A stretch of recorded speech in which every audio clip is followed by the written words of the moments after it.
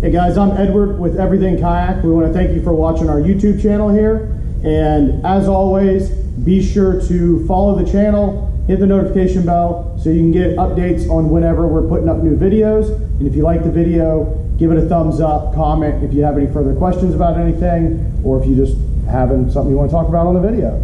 So we're touching into some products from Malone Auto Racks, and these are going to be some of their rail systems. So first up here, we have the steel top, which is a universal crossbar system.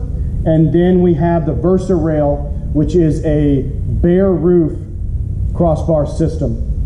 And we'll touch details on each of these. So when we talk about the steel top here, this assembly here is going to clamp to a pre-existing lateral rail that is on the vehicle. And this is going to be able to be moved back and forth. So what we do is we set the width that we need to between this clamp and the clamp that's on the other side. So we get those set in, and then on the back side, we're going to have the availability to lock all of this down. So using simply an Allen wrench, you'll have the availability to go ahead and lock this down. It's going to clamp to that pre-existing rail. Depending on the size of the rail, there are some spacers that come in that kit that lock nice and easy down inside of there, going ahead to give you a buffer for that clamp on that assembly. And then as we tighten down with that single Allen bolt, that's going to both pinch the cross rail as well as clamp to the existing rail that's on the vehicle. And on the end, really nice feature. So these caps are going to pop on and really clean up the setup, but you can see they're all going to have a lock cylinder in them with the keys that come with that setup. So you have the luxury of having such a secure bar to add on to the lateral rails that are already on your vehicle. These come in a couple different lengths. You want to make sure that you're getting the length where you have enough bar to grab onto those lateral rails that are already on the vehicle. So moving from the steel top to the Versa Rail. So also we have the availability where we use simply an Allen wrench. We'll flip it over and kind of show you that. So you've got this piece here that's going to be adjustable. What this is going to allow us to do is go ahead and unbite it from the rail.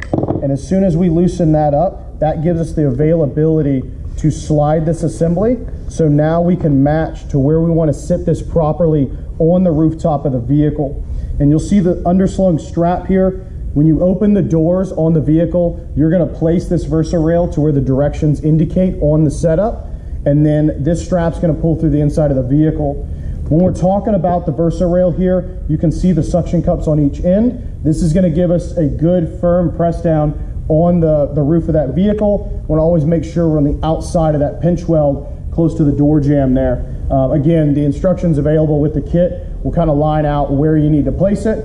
You do want to tighten up those Allens when we get that length set prior to pulling this strap through. But what's really nice is on a naked roofed vehicle, so no lateral crossbars or anything like that, you can apply this, have a rigid crossbar that you can mount a plethora of other bracket options, from just pad covers with padding, so you can place that boat in whatever manner you want, to the J-style cradles and things like that, and easily be able to remove this or move it from vehicle to vehicle. So again, guys, from Malone Auto Racks, this is the Versa Rail, and then we have also the steel top. So appreciate you guys tuning in. Cheers.